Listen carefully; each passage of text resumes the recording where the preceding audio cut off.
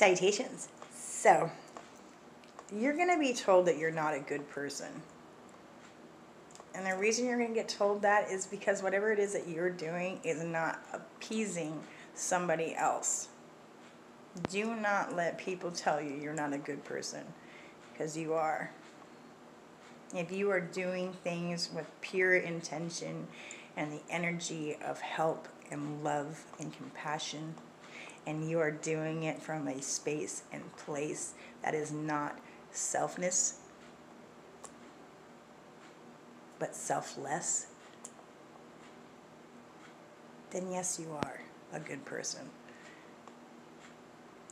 It is okay to put yourself first.